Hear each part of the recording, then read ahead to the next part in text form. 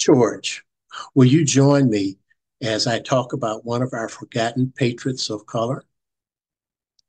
Yes, I will. This is a District of Columbia Sons of the American Revolution production in collaboration with author Mifflin Lowe and sponsored by Bushel and Peck, publisher of Forgotten Founders, an American 250 project, Forgotten Patriots of Color during the Revolutionary War period, who they were and their contributions to America's independence.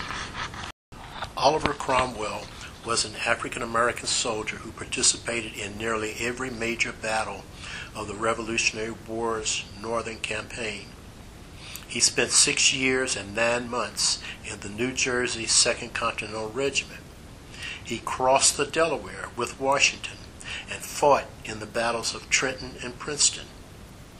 He is reported to be the black soldier next to Washington in the artist's rendition of the Delaware crossing used by the U.S. Postal Service.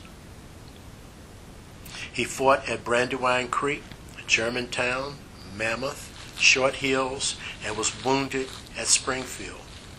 At war's end, Washington personally signed his discharge papers and awarded him the newly issued Badge of Military Merit, citing his military discipline, his superior personal conduct, and his dedication and sacrifice. After the war, Oliver applied for a war pension. He was denied. Not only that, his discharge papers and medal were taken away from him by the government.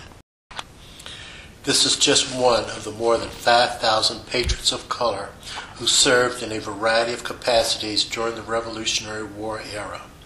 There are many stories and records of their heroic contributions. Most gave service holding the promise and belief that they would secure their freedom from slavery. Unfortunately, these alleged truths were mostly not held. Stay tuned for the story of the next forgotten patriot of color during the Revolutionary War period.